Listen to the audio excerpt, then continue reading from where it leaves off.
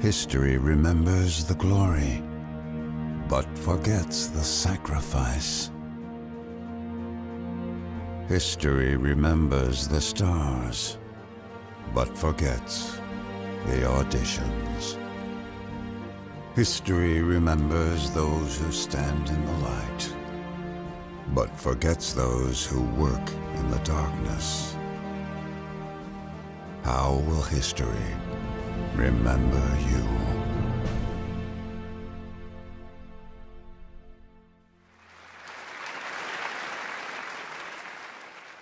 So how will history remember me? As Best Oceanic Actor of 2022, motherfuckers!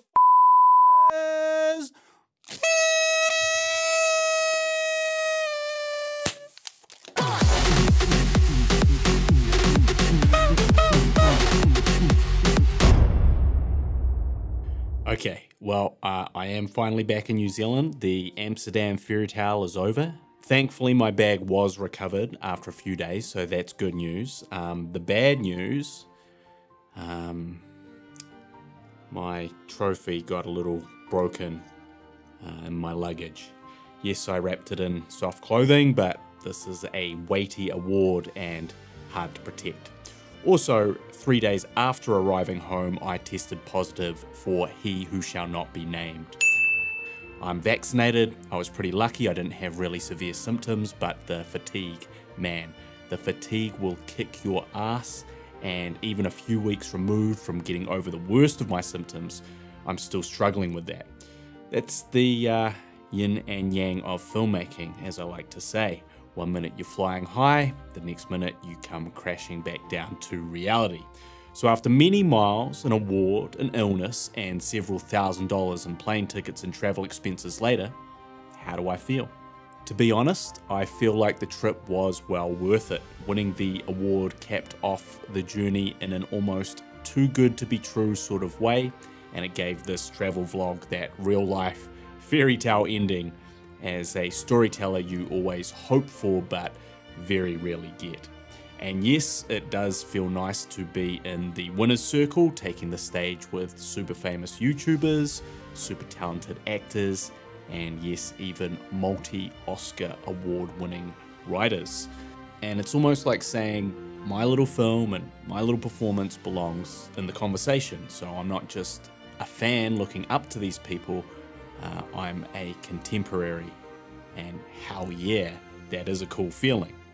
However, it's really important not to let the idea of winning awards be the thing that validates your work, because realistically, and I speak from experience, you are going to spend 99.9% of your career not winning the award, being the runner-up, being not even nominated, congratulating other people on their success.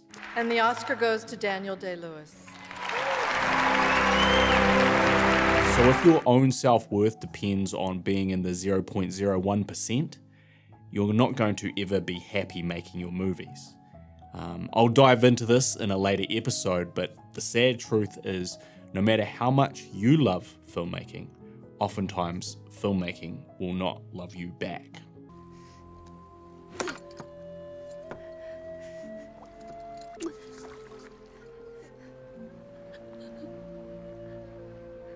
So on that note, I'm simply going to say what I would have said had I not won the award. It's just nice to be in the conversation. And ultimately, life is about experiences, and this trip was a unique, interesting, and beautiful experience, and that is without any awards. I had an amazing time, so I don't actually think the question is, how will history remember you? I think the question is, how will you remember your history? Make the most of your own unique opportunities and try and get out there and have as many beautiful, interesting experiences as possible. As always, I am the Savage Filmmaker, and I'll see you when I pay off this credit card. And for anyone that has watched older and didn't like my performance in it, my little gold friend here thinks it's fine the way it is. uh, uh, uh, uh, uh, uh, uh, uh.